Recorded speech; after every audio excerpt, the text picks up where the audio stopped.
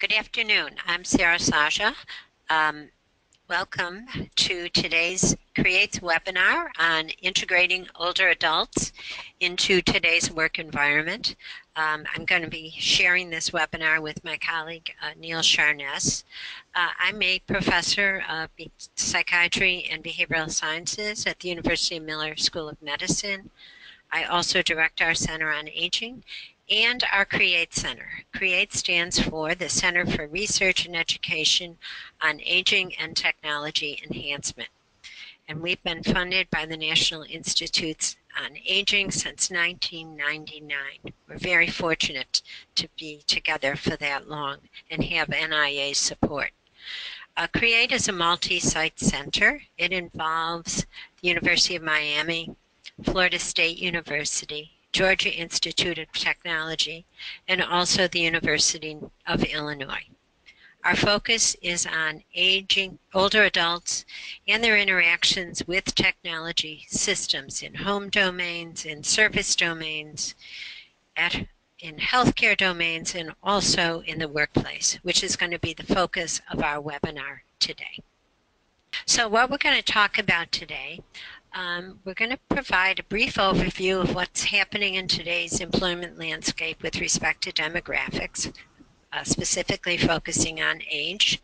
We'll talk a little bit about what changes are occurring in the work environment and the important role technology is playing with respect to those changes. Talk about and hopefully dispel current existing myths about older workers and workplace performance. Talk about aging and issues in technology adoption. We'll review some characteristics of the aging process in older workers that are particularly relevant to employment and job design, and then talk a bit about skill acquisitions, design of training programs, and work environments to accommodate older adults. We'll begin by talking about the employment landscape in terms of demographics. One trend we're noticing, and it's a big trend, and it contributes, talked a lot about in the news right now, is the increase in number of older adults who qualify for publicly financed retirement and health benefits. At the same time, there are a decrease in the number of younger workers who work and pay taxes. There are also changes to address these two issues that I just mentioned. There are changes in government and organizational pension policies that favor extending working life to try and offset some of the problems with the large number of people getting retirement benefits. Many industries are also looking to older people to come back to work or remain in the labor force to address problems of skill shortages. And finally, we know that many middle-aged and older workers are choosing to work longer or even go back to work either at a full-time, a part-time basis, or perhaps an entirely different job for financial reasons, health benefits, or because they want to continue working.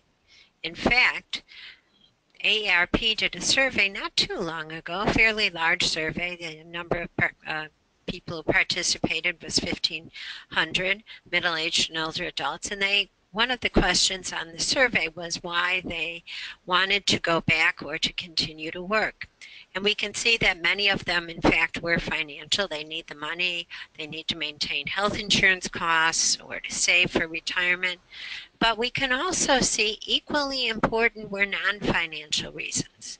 They liked working, they enjoyed their job,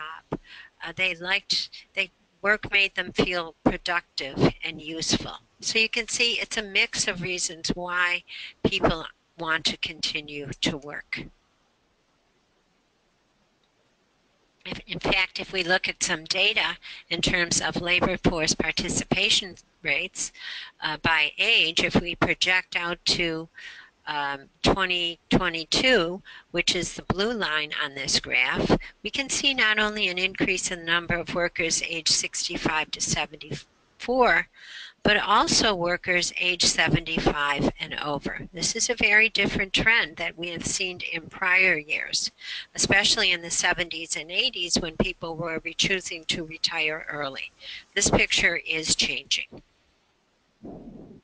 So what are some workplace trends that are happening at the same time that we see an aging of the workforce? One is there's an increased emphasis on knowledge and skilled work. There's also an increased emphasis on teamwork and team performance, where people are expected to collaborate together to perform a job. Many workers are working in non-standard work arrangements. They're engaging, for example, in telework from home. Another big trend is that training is shifting to workers. The responsibility for learning needed job skills, for example, learning new computer applications or learning how to operate a particular type of technology. Gaining those skills is now becoming the responsibility of workers, of those looking for work. Clearly, there's a rapid and continual diffusion of technology into work environments. And this is really changing how work is performed, where people are working, and importantly, how work is conducted. We also rely a lot now on technology for communication activities.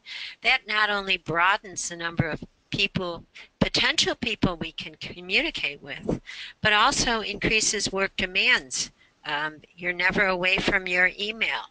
You're expected to send information in a much faster fashion and make decisions more rapidly than ever before. And finally, there's an increased reliance on technology-based worker training, this whole concept and domain of e-learning. And this is supposed to help address some of the challenges associated with the responsibility of training shifting to workers. So if we think about technology in the workplace, what are some of the potential for older workers? Well, certainly there are some negative implications. Technology by its nature places a greater emphasis on cognitive abilities. Why this is challenging for older workers is, as Neil will talk about a little later, there are age-related changes in cognition, which may make these demands on cognitive abilities more challenging or difficult for older people. Continual changes in technology imply that people constantly have to learn new skills and interact with new systems, which means current job skills and knowledge rapidly become obsolete or need to be updated. And usability problems create barriers for everyone, but particularly for older adults. Now, at the same time, there are positive implications. There are also some negative implications. There are also some positive implications. While technology places a greater emphasis on cognitive abilities, it also reduces the physical demands of work, which is very good for older people. It provides opportunity for older adults to remain productive. They can work at home or via telework or have more flexible work arrangements. Adaptive technologies may work more viable for older people who have chronic condition or some kind of a disability.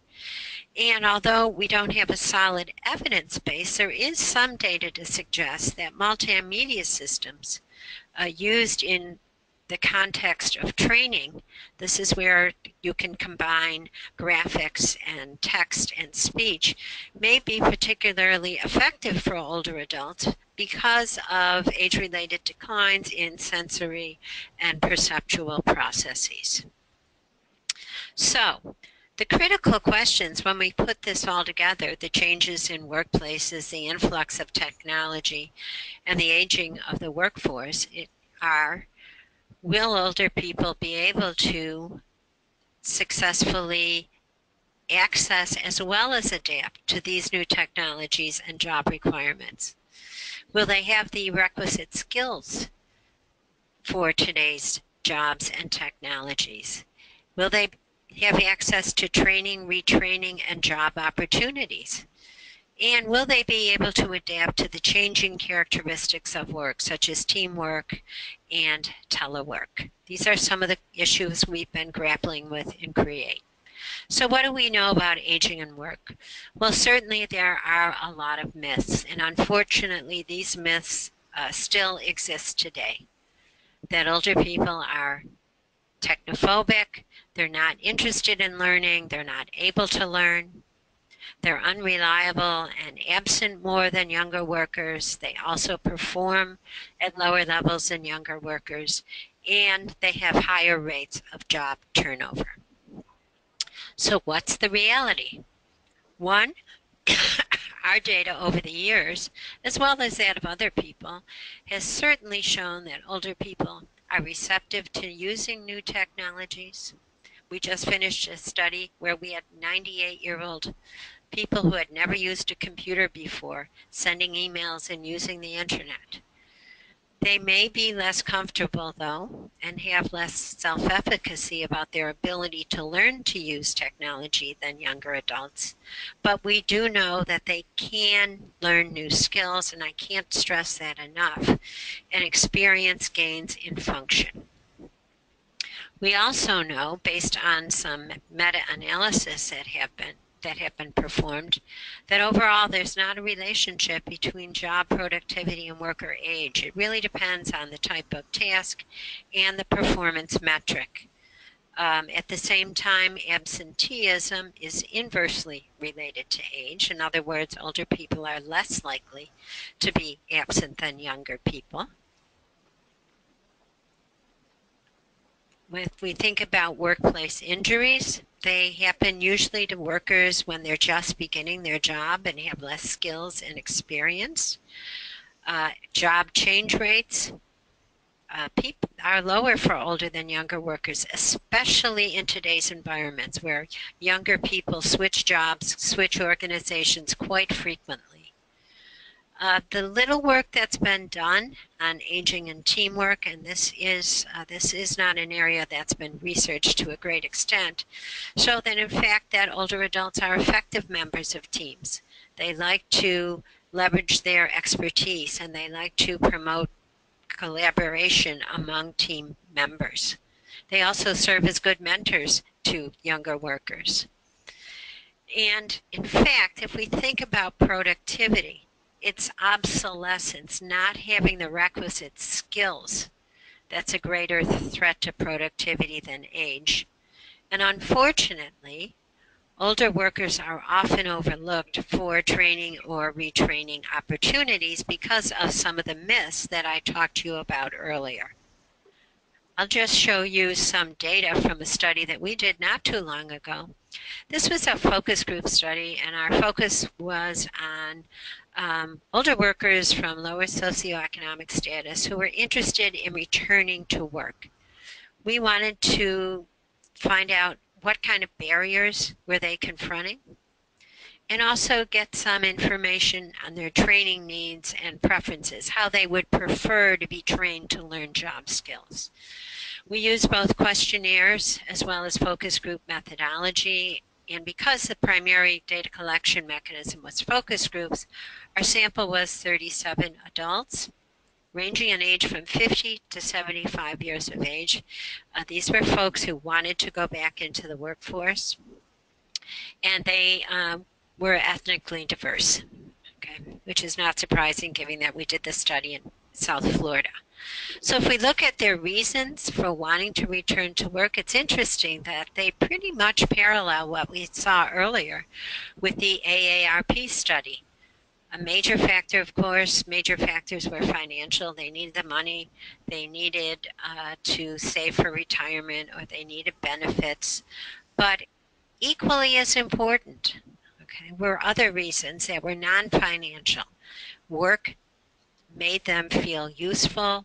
They liked being productive. It felt that they were helping others. And a large percentage, 60%, feel that people should work if they can. They have an obligation to make productive contributions to society. However, if we look at some of the reasons they were confident some of the barriers about them successfully finding a job. A big one was age. Okay, people felt that they would not be hired or desired by employers because they were older. Interestingly, apropos my earlier comments, where we said that people had to be given opportunities for training and for work, one thing that came up time and time again was that they didn't have the correct computer skills to compete in today's labor market. And tied to that, as well as the age problem, was that they would have limited employment opportunities. So now I'm going to turn it over to Neil, who's going to talk about the characteristics of older adults relative to work activities. Thanks, Sarah. Okay, so I want to start with just a couple of caveats about drawing generalizations about older workers. First, it's that aging is in fact a continuous, dynamic, very much a multi-dimensional process. It's characterized by a high degree of variability. Older people are more unlike each other than our younger people. The good news is that it's also associated with plasticity. As Sarah's already alluded to, and I'll bring up again, older adults can learn. The good news is that today's and tomorrow's older adults are much better educated, they're more diverse, they're healthier on average, and more active than previous generations. And many want to remain active and productively engaged, as Sarah discussed with that focus group study. The other thing to keep in mind, and Sarah's already alluded to that in terms of the relationship between age and productivity, is that chronological age by itself is often a very poor predictor of work performance. So with that, let me start with some more good news. First good news is if you look at the trends from the 1960s to close to the current day, we have a much more educated labor force. The number of people, the percentage of the workforce population that has a high school graduation or greater has gone from a little over 20% to more like 80% today. Bachelor's degrees have gone up from maybe 3 or 4% to approaching 20%. The diversity in our labor force is expected to continue to develop. So by 2060, the non-Hispanic white population over the age of 65 is expected to shrink, but it's going to go up in almost every other segment, as you can see, in some cases tripling from the proportions that we see today. So we're going to have a very diverse labor force. The other interesting trend to kind of take note about is the very rapid diffusion of technology, which seems over time to be accelerating. If we look at some landmark inventions, like the fax machine by Alexander Bain in 1843, it took about 150 years before the fax machine was widespread, say roughly, taking as a benchmark, 50% adoption in the US. If we look at the telephone invented about 33 years later by Alexander Bell, it took about 44 years before there was roughly 50% adoption in US households. If you look at the microprocessor invented by Intel in 1971, it took only 30 years before microprocessors were in half of US households. And the internet spread even more quickly. TCP/IP invented in 1983. It was a mere 18 years. And then who knows about the technologies in 2017 yet to come. We have a few months left, how long it's going to take for them. But you can see the trend is very clear.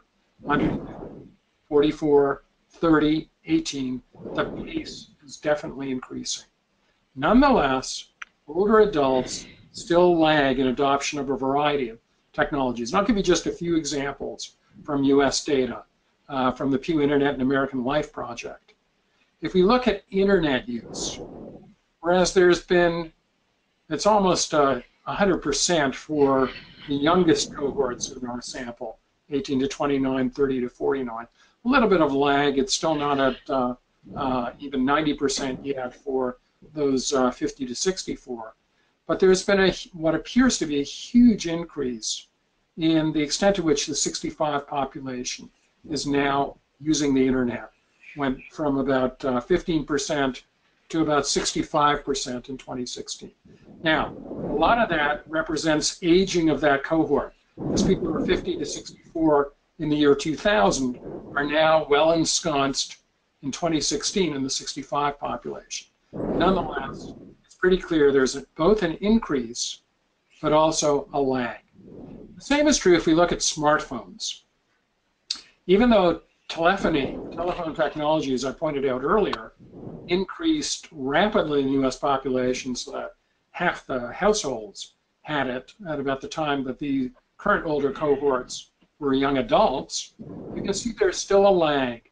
If you compare the number of people with smartphones, that is the blue lines, 92%, 88%, 74% for those 50 to 64, it's still only about 43%, 42% for those 65 plus. So, why this lag in technology adoption? Well, CREATE has been investigating this over the years. We can pinpoint a number of important factors. One of them is relatively poor design. A second is poor training. We don't often have good training packages to get people up and running. If you buy a new smartphone, what sort of training manual comes in the box? Probably none. Maybe a get started, very, very brief training manual. The other interesting barrier is less access to support. Although there are often 1-800 numbers for a lot of technology products, it's usually not that easy to get hold of people on the end of the line, and sometimes their accents are a barrier to understanding their attempts to help you. Generally, if you look at models of technology adoption, they basically rotate along, such as the TAM model, for instance, around perceived usefulness and perceived ease of use. Whereas a lot of older adults do see some perceived usefulness in products, particularly the workers, perceived ease of use is often low. And that leads to potentially negative attitudes towards using, which in turn affect behavioral intention, which in turn affects actual use. Now, there are other more sophisticated models out there. I just want to point to them. I'm not going to go into them in any detail, like the universal theory of adoption and use of technology and the senior technology adoption models. But at the heart of all of them are things like performance expectancy, effort expectancy, which is usefulness, perceived ease of use, and similarly in the STAM model, perceived usefulness, perceived ease of use, all play an extremely important role. Okay, so I'm going to switch over now to just looking at why perceived ease of use might be changing in older worker populations.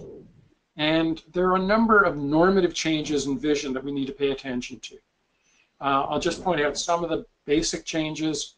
One of them is pupillary meiosis, inability to open wide the pupil to admit light into the eye. Another is increased scattering of light transmitted to the fovea through the lens, the cornea, the lens, and the vitreous humor system to the fovea area. The other big change, and one which most people perceive by their mid-40s, is what is known as presbyopia, loss of ability to focus on near objects. Rapid shifts between near and far vision can be problematic as a result. A lot of those of us in our 40s or later will note that unless we get reading glasses, sometimes it's very hard to make out details. And even if you're wearing bifocals in your, for instance, in your car, and looking at the instrument panel, it may fall between the two lenses, making it hard to read. The main thing to consider, though, is that roughly a third of the light reaches the retina for 65-year-olds compared to 20-year-olds when you're considering low light conditions. And as well, both the cornea and the lens thicken. That's what leads to presbyopia, inability to change focus. But also there's yellowing and opacities, that is things like cataracts developing in the visual system. So what does it mean? First of all, it means that things like dark adaptation, the level of adaptation decreases, and the absolute maximum that you can reach decreases. The rate is generally unaffected by age. That's due to things like, as I mentioned, pupillary meiosis, lens growth, photoreceptor sensitivity is also affected. And where that makes a difference is when people have to move between very bright and very dark environments. For instance, pulling into a parking lot, covered parking lot as an example. It may make it hard to leave and enter the parking garage safely. Glare recovery. Elderly adults tend to be much more sensitive to glare. And so glare recovery time increases pretty well from the age of the 20s. And then in terms of color perception, it's much more difficult to perceive colors in the violet, indigo, blue part of the spectrum. Another important change with age is in the useful field of vision. So typically our sharpest vision is in roughly 1 to 2 degrees that the fovea provides. But you also have access to parafoveal vision, which gives you information out perhaps to 10 degrees around the fixation point. And it varies depending on things like stimulus characteristics, background noise, competing demands on your attention, your skill level. But in general, the peripheral field, your ability to perceive from looking straight ahead out from 180 degrees, where things might just enter the visual field, like if you're driving, concentrating straight ahead, and someone steps off the curb into your lane, that diminishes from 180 to 140 degrees by age 70. There's greater loss for short wavelength targets, as I mentioned before, and there's also physical and neural mechanisms that are changing that essentially affect that type of loss. Where that may become important, say you're using digital gaming to try to improve cognition and perception. You'll have to pay attention to where you place things, because items in the periphery will be harder to perceive. I'll shift next to hearing. There's major hearing loss that takes place, particularly as you enter the 50s, as I'm going to show in a minute. Why? In particular, if you look in the hearing apparatus into the cochlea, there's loss of the hair cells that are responsible for transducing physical movement to neural firing as information leaves the cochlea via the cochlear nerve. And that affects about 30% of people, from people between the ages of 60 to 75. 50% of people have significant hearing loss by the age of 75 to 79. In fact, it's second only to arthritis, of which about 50% of people by age 75 will likely have arthritis as a problem as people age in workplaces. A lot of practical consequences. One is failure to understand speech, particularly in noisy environments. Another problem is difficulty hearing things like a phone ringing or a doorbell. Problems enjoying entertainment, for instance, in movies, when there's speech and they superimpose music on top of it. But more critically, failing to hear a low battery alert, telling you to recharge your cell phone, as an example. And hearing loss generally can lead to fear of social engagement, because you're having to ask people to repeat themselves, can lead to depression, and particularly social withdrawal. Now, the good news is many types of hearing loss are treatable, particularly with hearing aids. What's the extent of hearing loss? If we look at just the threshold for hearing, and these are old figures taken from a chapter in the first book I was associated with in the field of aging and human performance. And what you can see here are plots asking how loud does a sound have to just be for it to just be made out. So it's the threshold. How soft is the sound? You can see it's about 10 dB for most hearing frequencies. But by the time you get to 80, you can see that even for the sweet spot in hearing, that is the 1,000 to 250 to 1,000 hertz sounds, that is low frequency sounds, it's dropped significantly. It has to be almost 40 decibels for males to just be able to detect it. If you're talking about an 8,000 hertz tone, it has to be at just about jet engine loudness, 100 dB, before it'll just be perceptible. And of course, there are differences between males and females. Males far more likely to have hearing loss than females. Just to give you a little bit of a simulation of the nature of that change, we'll see how it plays out here. Here's an example of listening to an organ by an 80-year-old.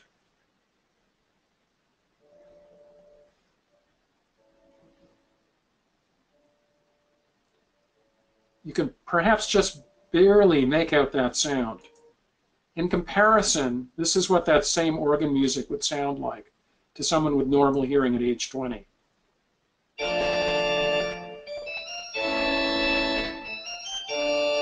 So you can see, if it's uncorrected, hearing loss can be a barrier for older individuals. And this is reflected as well in things like speech comprehension. If we look across the lifespan, you can see that although you're most sensitive in your 20s, even though your hearing function, that is, your threshold is better, in fact, at age 6 to 9, but your familiarity with language is less. Sweet spot's about 20 to 29, and then things tend to drop off precipitously in your 50s and out towards your 80s.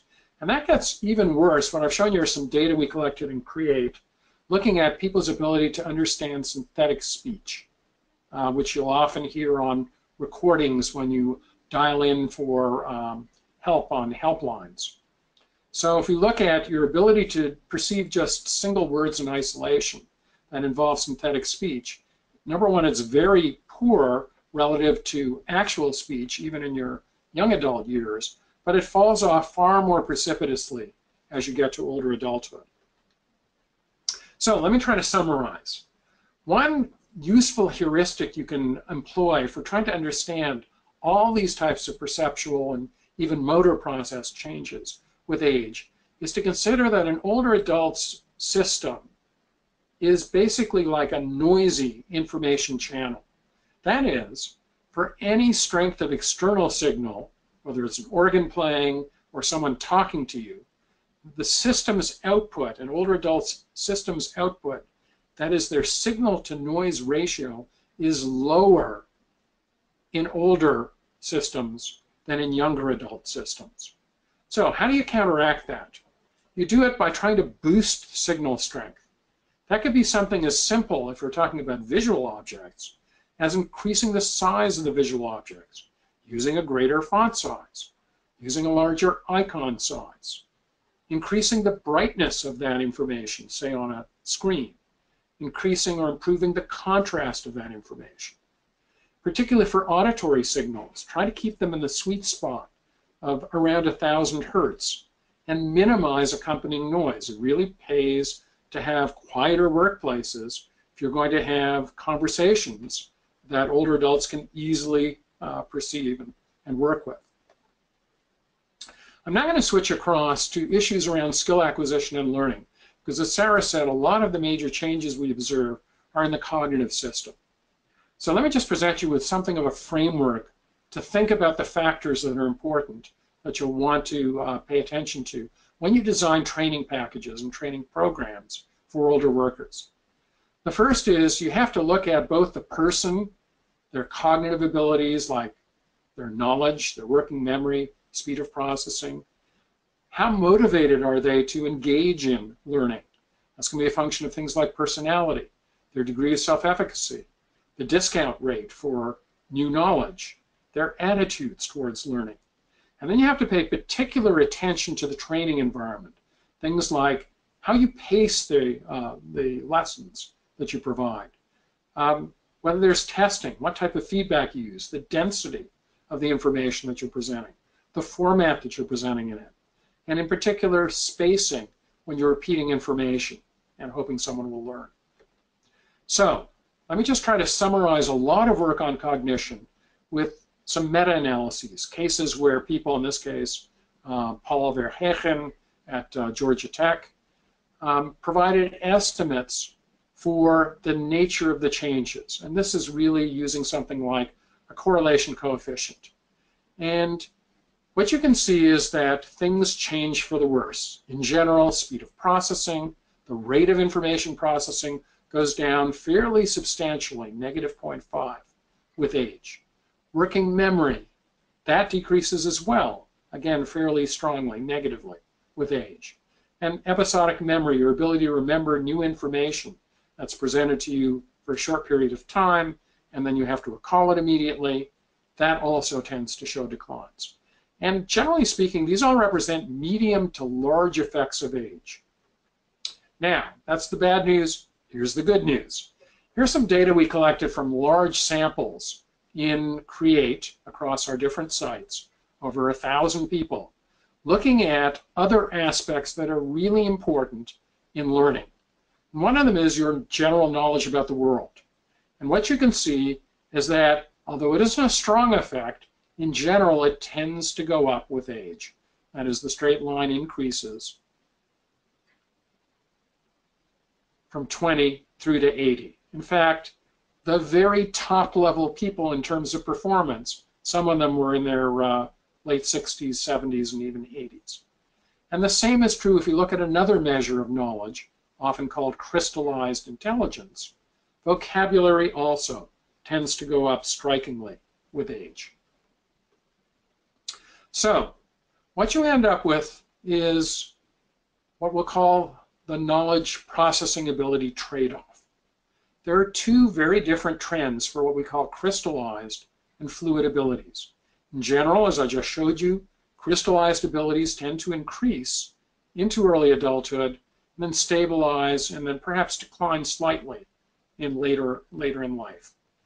Fluid abilities, as I pointed out earlier with those meta-analyses by Paul Verhegen, fluid abilities tend to decline pretty well from the 20s. And so someone's performance over time tends to represent a balance between those two sets of abilities. And here's sort of a graph that Simonton, who's looked at peak performance in age, has assembled, looking at peak performance of everybody from physicists to psychologists to chess players to people who make basically politicians who run our country. And what they typically show is that your peak age is somewhere in your 30s to 40s, chronological age, as opposed to career age. And then there's a relatively slow but steady decline thereafter.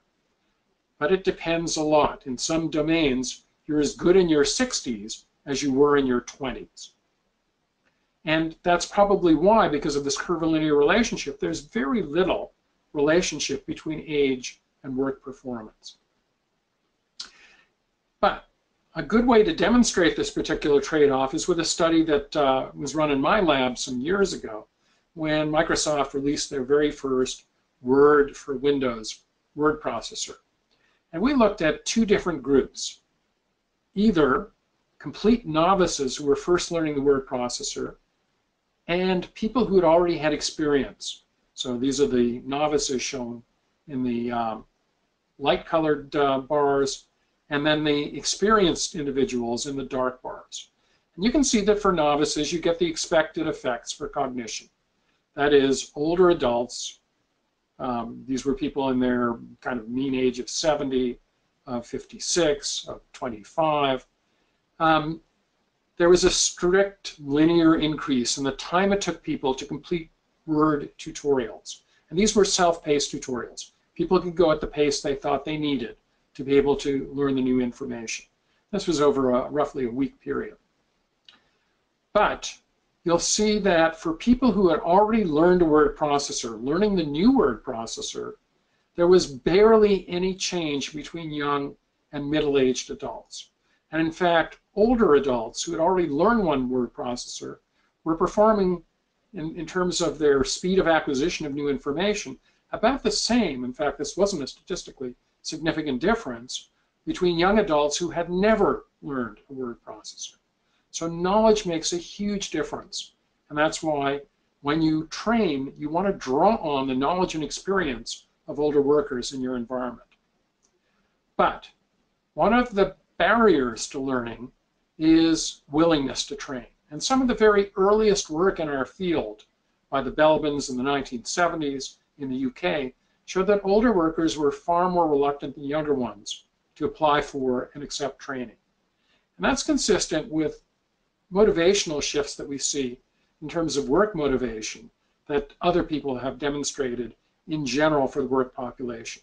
So the implication is, when you're about to engage in a new training program, you want to stress the benefits of training, assure that the rewards are available, so that the perceived utility of training remains high for older workers. Now, as Sarah pointed out already, because of the myths around older workers, management is often not willing to offer training to older workers for fear that they're not going to recover their training costs because the older workers are older, they might retire sooner. However, some of the fears are well-founded. There was a meta-analysis on worker training showing a disadvantage in performance for older compared to younger workers. And there's been other meta-analyses showing that age was a significant negative predictor of an employer's chance of advancement or their hiring, or in fact their performance appraisal. But there was a nice study by Libby Brooke, who was a colleague of mine, in a study on workforce aging in the new economy, looking at the IT industry, that showed that, in fact, older worker training is quite economically justified. Why? Because older workers are far more likely to remain with a firm after training. And so you will get benefit by training older workers. They're far more likely to stay in their employment setting than a younger worker who shifts far more frequently.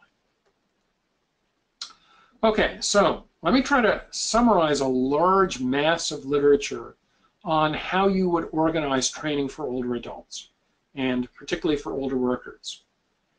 One of them is, and this is something that we found over and over again in CREATE when we've done studies looking at stress levels. When people first move into the laboratory, we have physiological measures of stress, like blood pressure readings, for instance. You need to give older adults time to settle in, particularly at the very first session of training. Another is you want to train on realistic problems. If you can, for reasons that I just showed you, try to build on existing knowledge. It makes the training meaningful, and they're going to gain more if they can link new information to existing knowledge. And they have a lot of existing knowledge. The other is to emphasize the long-term gains and minimize the learning costs when you train. You want to prefer self-paced training, if that's at all possible. You want to prefer what we call part-task training. Train the task, if it's a complex task, break it up into its parts. Train each part well before you try to put them all together. And I'll get back to this point in a minute. The other thing is to prefer what we call spaced to mass practice. You're going to be giving people opportunities to acquire skill, then you want to space out the practice. Don't train them entirely for one session. Space the training out over multiple sessions. People learn better, younger and older adults. Another kind of key point is to prefer when you've got interleave tasks that you're trying to train, where they're trying to monitor multiple, say, dials in a manufacturing environment.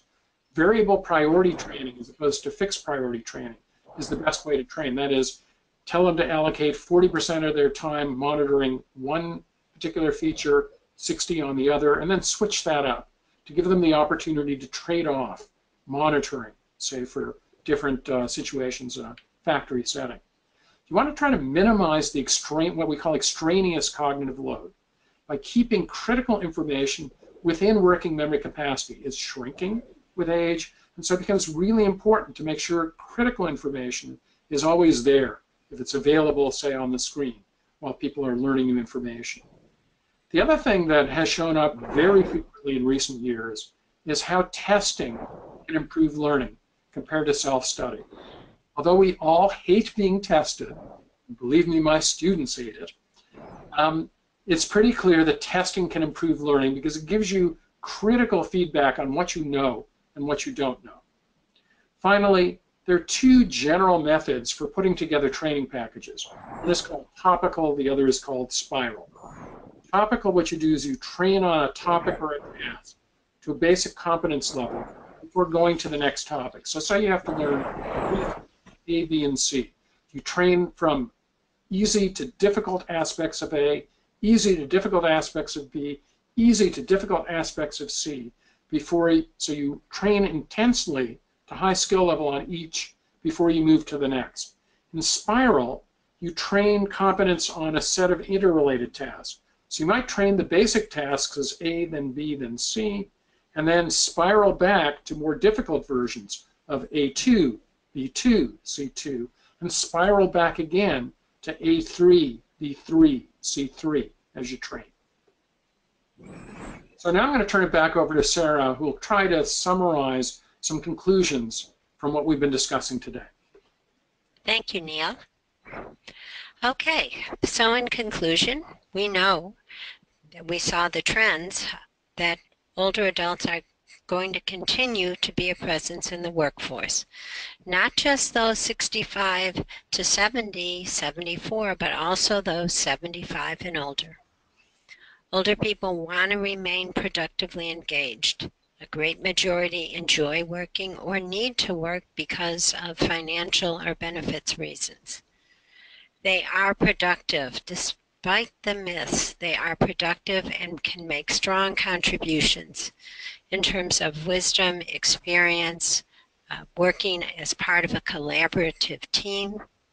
They are reliable, and I can't underscore enough the fact that they are able to learn new skills and interact with new technologies. So, as Neil said, they should be included in worker training and retraining programs. And in fact, Neil gave you a summary, but there are more detailed guidelines available for training and job design for older adults.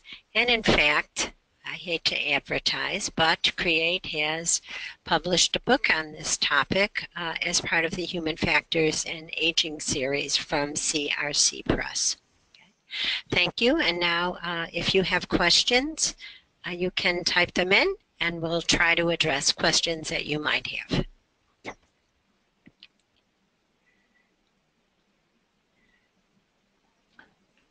Don't be bashful. You can all generate whatever questions you'd like.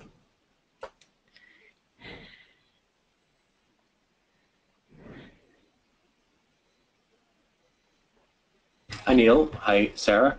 Can you hear me? Yes. Yes.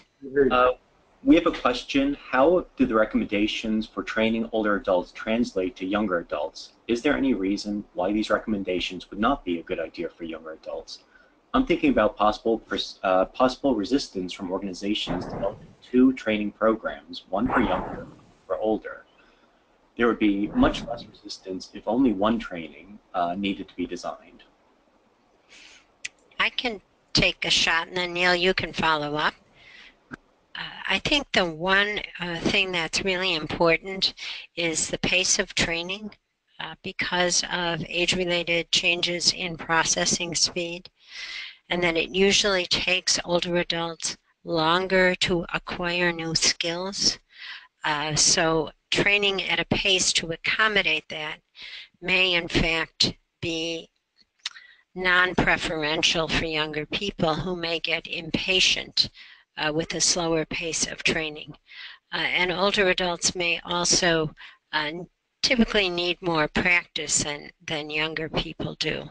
That's part of the reason why we're looking into online and multimedia training programs, because they do afford a way for people to learn at their own pace. Neil?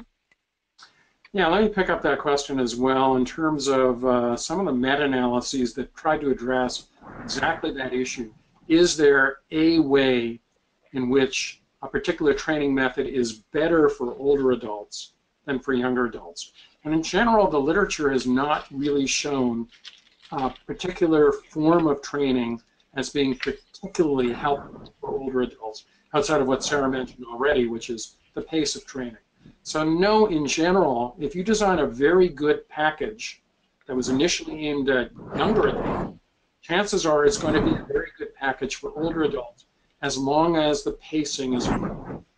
And again, as Sarah underlined, with learning opportunities, most of the time you'll present people with a link to a package, and they can kind of proceed at their own pace, in which case you've now put together a package that works equally well for younger and for older workers. Okay, so we have a couple more questions.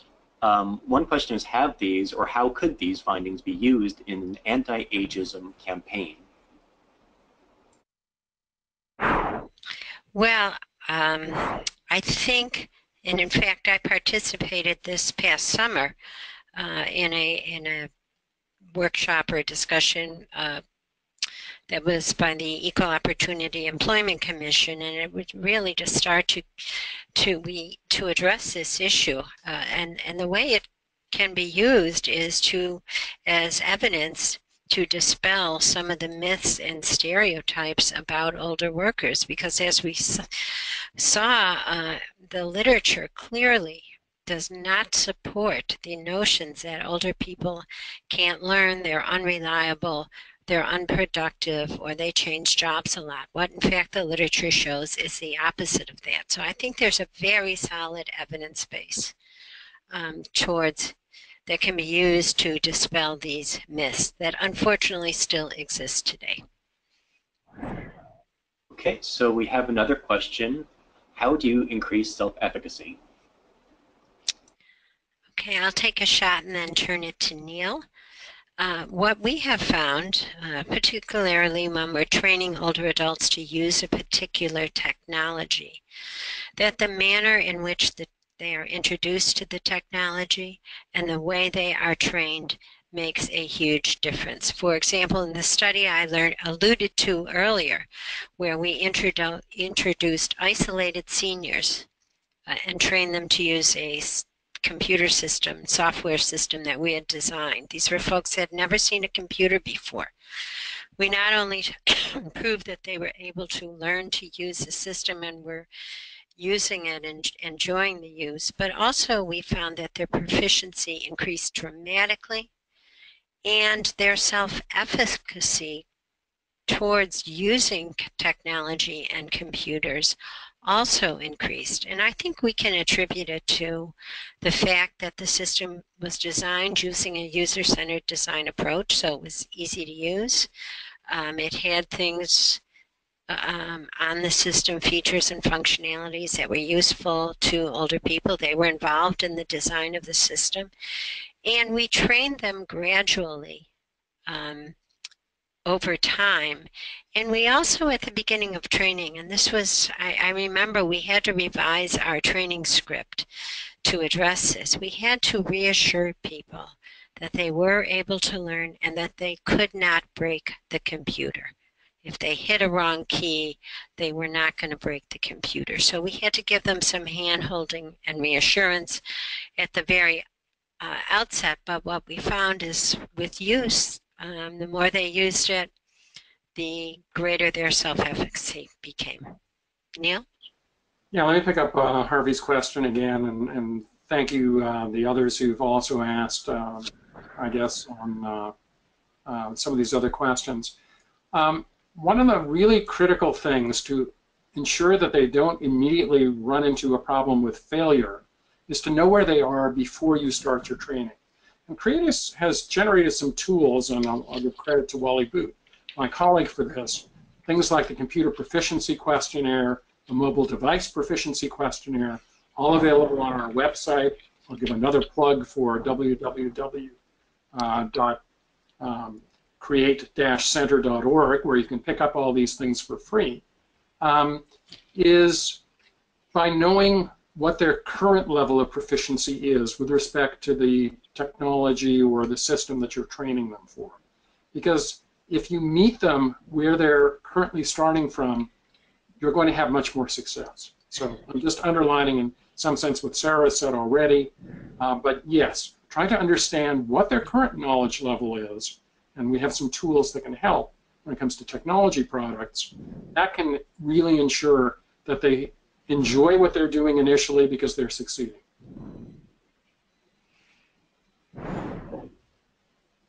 Okay, so we have just a couple of minutes left and 2 more questions, so perhaps we can answer these. Have you ever tried to show these results to smartphone companies, Apple or Samsung, in order for them to develop phones designed to older people? I do believe they want to attract this group too. I can briefly say that we haven't worked with Apple directly. One of the charges of CREATE is to not only produce results for the academic and research community, but also the nature of a lot of our work. Our work is translational in nature, and one of our charges is to disseminate our findings to beyond the research community to business and industry. So we do collaborate and are always open to collaborating with industrial groups, and we have that's why our handbooks, we have a handbook, just general design guidelines for older adults. They're specifically written for industry, business, developer communities as a means of getting this information out and into their hands. Yeah, and just to quickly follow up, Samsung makes the Jitterbug, a particular phone aimed at older adults. So there is some movement in that direction. Yeah, there's a lot of work going on right now, and we've done some in our labs as well on phone use. Okay, and maybe time for one last quick question. Maybe this seems something that you might have some comments on, Neil. Any awareness of research on older adults who have been working in a field for a long time and now need to cope with the introduction of autonomous technologies? Yeah, we've done some surveys at Florida State dealing with older adults' attitudes towards autonomous vehicles. We oversampled the Florida older adult population. And not too surprisingly, older adults are more skeptical about, less likely to indicate interest in pursuing. But part of that is due to lack of education about the particular technology in this case. And I don't have time to get into a lot of details, but if you provided an information sheet that immediately pushed up what people's attitudes were in terms of a favorable direction. So I point out, particularly for autonomous vehicles, they're going to be critical in the future for enabling older adults to maintain mobility when they get to a point where vision may degrade so much that they can no longer safely drive that in cognition. So I think, again, drawing on theories of technology adoption, perceived usefulness is going to be a huge thing that will enable people to maintain mobility in the case of autonomous vehicles. And perceived ease of use is something we need to keep in mind when we're designing these types of systems. Okay, great. Well, I think that's all the time that we have for today. We want to thank all of the people who attended today. This was great to have people's questions and people's participation. Thank you very much. Thanks again all for attending. And we will be editing this, so we've been recording this, and we hope to release that fairly soon once we've done some editing and some cleanup. Thank you. Thank you.